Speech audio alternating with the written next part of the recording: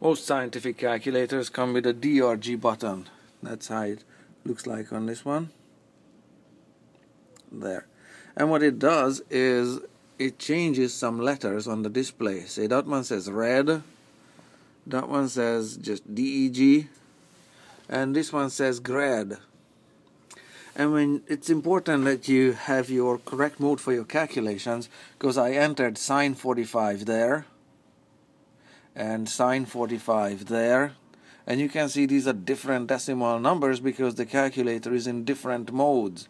That's degrees, that's radians, and this one is gradians there. Okay, and you can see these are totally different decimal numbers.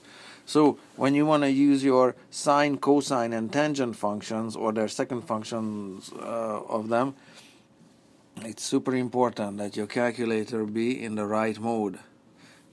This DEG stands for degrees, and the calculator works in degrees, minutes, and seconds. And in this mode, the calculator works in radians, whereas here 360 degrees make a circle. Here 6.28 radians make a full circle, and here 400 gradians make a full circle. That's why you're seeing three different decimal numbers. Okay, so it's important that you know how to set your calculator to the right mode. And in most calculators, here, take a look at this relatively simple one. It's a toggle button, so once you press it, then let me just get a good shot on the display there.